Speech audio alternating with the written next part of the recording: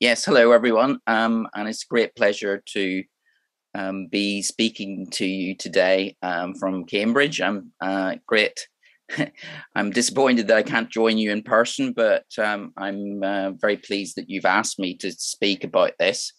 So what I'm going to do is I'll talk about both European modelling of what might happen to the electricity system with additional amounts of renewable energy, and I'll also talk a little bit about recent experiences with renewable energy in Great Britain. So let me just outline what I'm going to look at. What I'm going to do is I'll start off by talking about what renewables mean for electricity markets and how electricity market design might need to change in the near future. Then I'll talk about how much renewables we might have in a net zero energy system in Europe. And it turns out that renewables will be extremely significant in future electricity systems. And then I'm going to end up by talking about experiences with adding wind and solar to the electricity system in Great Britain, and indeed what that has meant for ancillary service markets of the type that Mr. Ito was talking about. So let me start off by talking about renewables and what they mean for electricity market design and electricity market prices. What happens with renewables is that, as was mentioned earlier, they can be zero marginal cost in the short run, and that would seem to pose a problem for existing electricity markets, which are premised on non-zero marginal costs associated with fossil fuels. And seeing we have existing wholesale electricity markets which are based on high marginal costs and which have been designed around that type of fuel, that might seem to suggest that we will need another type of electricity market which allows the right incentives to be introduced for investing in renewables in the first place, but also for making sure that we've got enough reserves on the system. And so when we were thinking about this going forward, we were thinking, well, what is going to happen to electricity prices in Europe in the next few years? Because if electricity prices were to often be zero, because of the addition of renewables, and to be extremely volatile, and to provide a bad investment signal for new renewables being added to the electricity system, clearly we would have to change the existing market design. So when we think about this in terms of the timetable for changing market design, if we're going to change the market design by, say, 2030, we'd need to be thinking about, well, what are the prices going to be in the mid 2020s, because they'll be the prices that politicians will be interested in driving political pressure to change market design. What this gives rise to is three potential questions to do with the future of European electricity market design, and how is the market working as we roll out more renewables is the first question. Could we just adapt the market as we go along, perhaps with the introduction of capacity markets and better ancillary service markets to make sure that we have enough capacity to support renewable generation? And as this rollout of renewables continues, will there be a sudden change to prices? Will the average price in the wholesale market suddenly collapse and no longer support the addition of new renewables or the maintenance of reserve capacity? these are all things which it's possible to model. And indeed, that's what we're going on to look at. And indeed, those three questions suggest three options for the future, which are to do with a continuation of the current market design, a gradual evolution of the market design with the introduction of more ancillary service markets or better ancillary service markets that better incentivize the sorts of frequency response issues that we've just heard about, or the maintenance of longer term reserve capacity, or indeed might we just have to completely rethink market design? And a complete rethink of market design in the context of intermittent renewables would involve, say, internet-based allocation of capacity, where we might pay for electricity under long-term contracts, but in the short run, we allocate it according to availability of electricity and priorities attached to different loads, rather than some market-based pricing in the short run.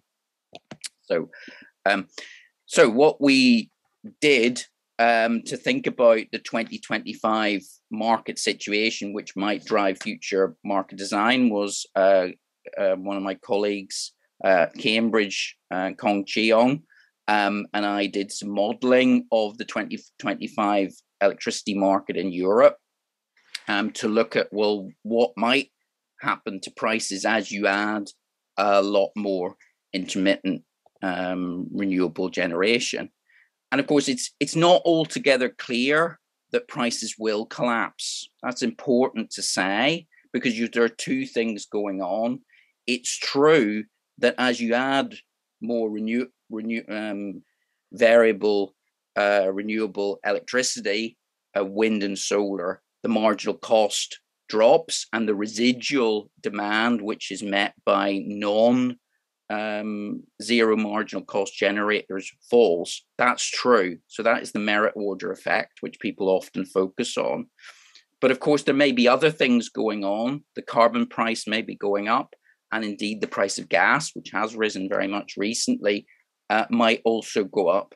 And that would create a fuel price effect, which would drive up the marginal cost, so that a lot of the time, the marginal cost of the existing electricity system, even with more renewables, might be higher. And these two effects trade off, and you would need careful modeling of what their net impact might be. And indeed, that's what we did in our modeling. We modeled the European electricity system. We modeled different zones within it, which are governed by availability of transmission interconnection, so we can have different prices within the different zones if the transmission lines are connected. And then we looked at, well, what does this look like from a renewable generator point of view? And here you need to think about, well, what might be going on in terms of the market situation. So we had some assumptions about how much renewables might be added by 2025. We had some baseline assumptions about what fossil fuels prices might be and what the carbon price might be. And then I'll just pick out one of the scenarios we looked at, which is this C2 scenario, where gas prices are higher than in the baseline, and the carbon price is twice what it is in the baseline. And those of you who know about the carbon price in the European emissions trading system will know it's already up at about the level that we're modeling here under C2. So that allows us to look at what the impact might be for different generators within the system. And if we focus here on just two regions, the German region and the Italian region, and I've just picked out the German region, if gas and carbon prices are high, renewable generators can recover quite high wholesale electricity prices. And indeed, some renewable generators can recover more than the average wholesale generation price. If you're an offshore wind turbine, you tend to be generating in the high price hours, not in the low price hours, and you actually can recover more than the wholesale cost. So this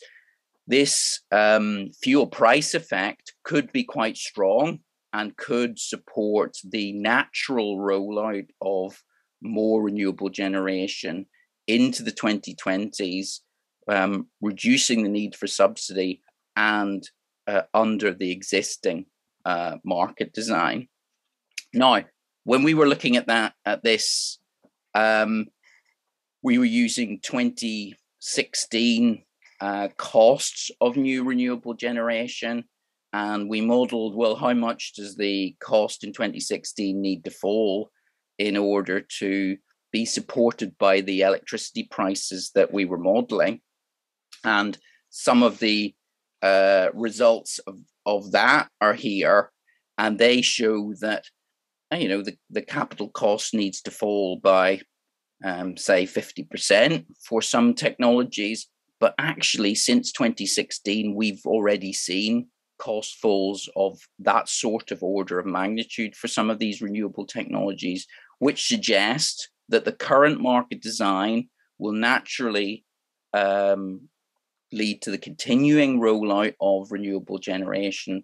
And you don't necessarily need a radical change to the market design in order to support ongoing decarbonisation of the European electricity system.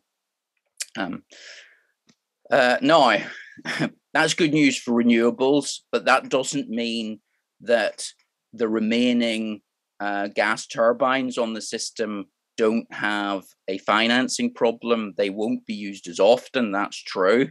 And our modelling suggests the need for continuing use of capacity markets and sharper ancillary service market pricing, in which pays gas turbines to provide ancillary services.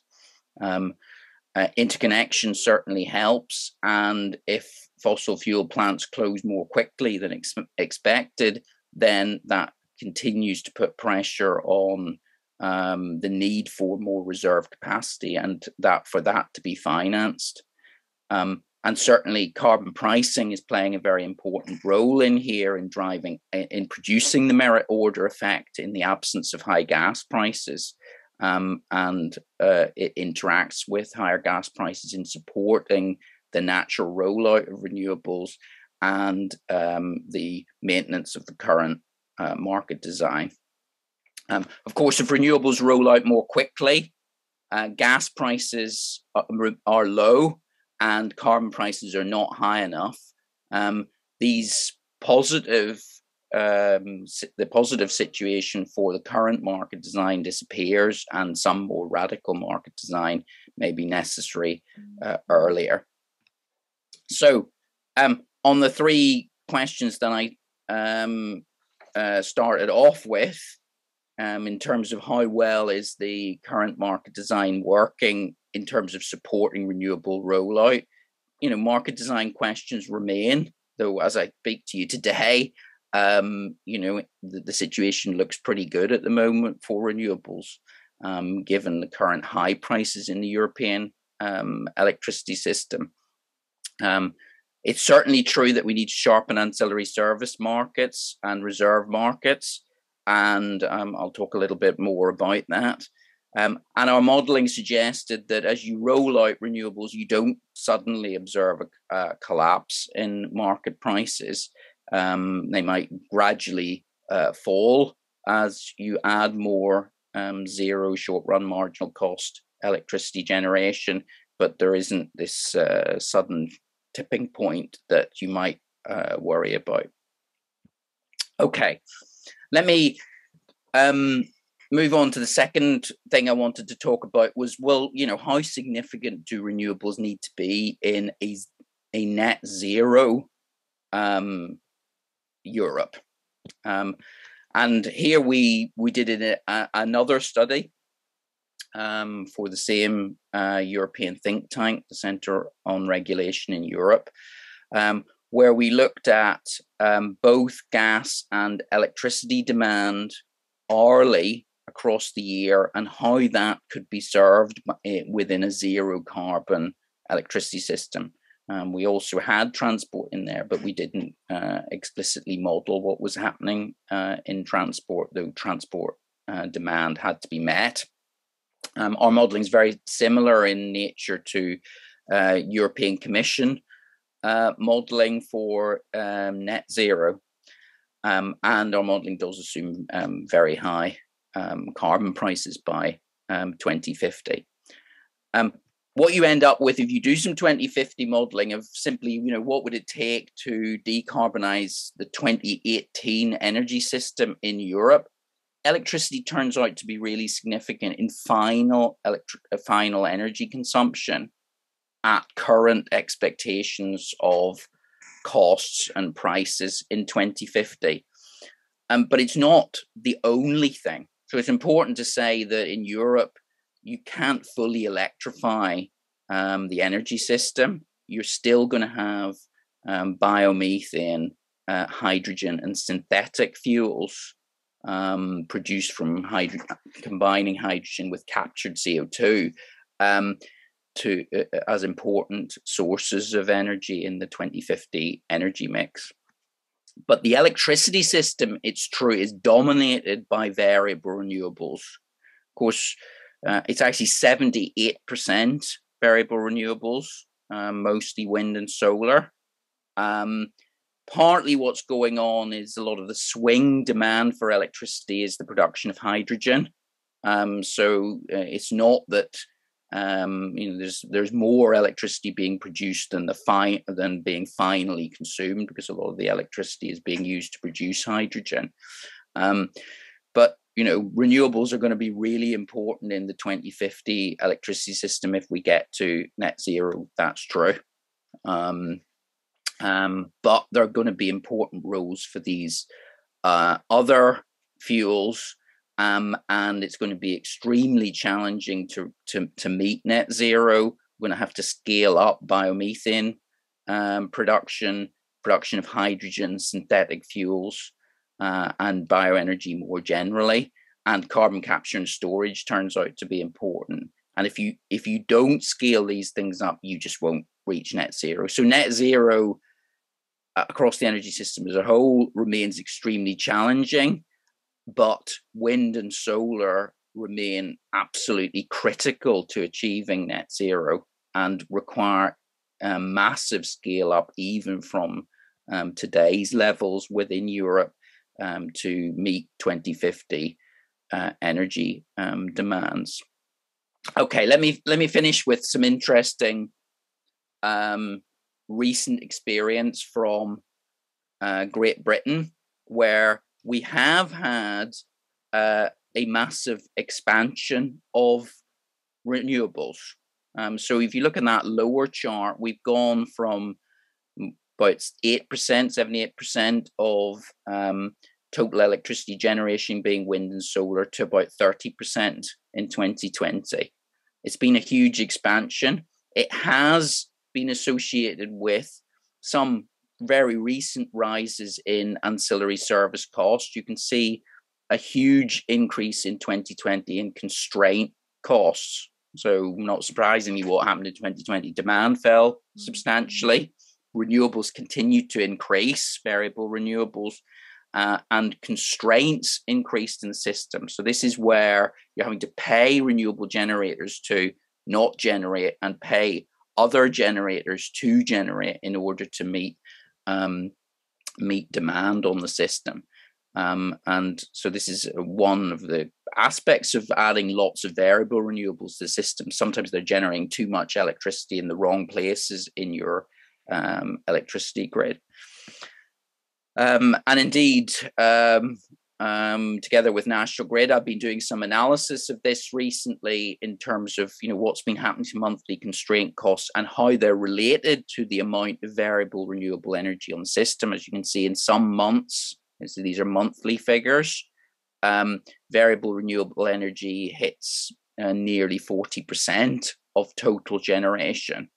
And indeed, the monthly volume of constraints seems to be positively related to the amount of variable renewable generation. When you think about the Great Britain, there's a lot of renewables in Scotland. When that generation is peaking, that creates constraints in Scotland to get the electricity to the demand centres in England, particularly around London. These physical constraints in megawatt hours do translate into extra monthly constraint costs as variable renewable energy increases. Now that's the bad news. There is some good news. Okay, the good news is that this is looking at another aspect of ancillary service costs. So Joe was talking about frequency response. We've got a competitive frequency response market in the UK, which is procured monthly. And you can see what's been happening to the unit price of that. So it was hovering at around £10 per megawatt per hour up until early 2017. And then in this phase 2, it suddenly collapsed and the price went down to 2. And you can see that did impact the monthly frequency response procurement costs, which went down from about 6 million to about 2 million. So what was going on? What was going on was there was an influx of batteries into the market, helped by the fact that the size threshold for playing in the frequency response market was reduced from 10 megawatts to 1 megawatt. And the trading block, the block in which the window in which you could specify your availability to provide frequency response was reduced, making it easier for battery providers to know when they might be needed to provide frequency response. There were some additional attempts to procure batteries and get more batteries into the market. But this shows you that with a competitive market for ancillary services and with the presence of new technologies, particularly batteries, you can see a massive reduction in some ancillary costs in the face of rising renewables being added to the system. As a footnote, one of the reasons why the prices rose towards the end of that period into phase 3 was because some of the batteries left the market to go to another market, which was offering higher prices, which were fixed, which wasn't particularly smart of the system operator to manage the market in that way. So what can we conclude about rising variable renewable electricity in the system? Ancillary service costs are an issue. It is going to be more costly to manage the frequency and the power quality and also the reserves in the system with more variable renewables. This does seem to rise with more renewables. We're seeing evidence of that, potentially a threshold effect. Once you go above 20% wind and solar on your system, you see sharp rises in the requirements for ancillary services. Better modeling would help, and competition in the procurement of ancillary services, bringing in smaller providers and also new technologies such as batteries can massively reduce the unit cost of procuring ancillary services. And clearly, as a system operator, you do need to worry about co-optimization. Batteries can provide multiple services to the market, and you need to optimize them across multiple services. And also, you need to optimize ancillary service procurement against available transmission and distribution capacity and the right incentives to invest in transmission and distribution capacity. Okay, thank you very much, for listening, and I'm very happy to participate in any debate or questions.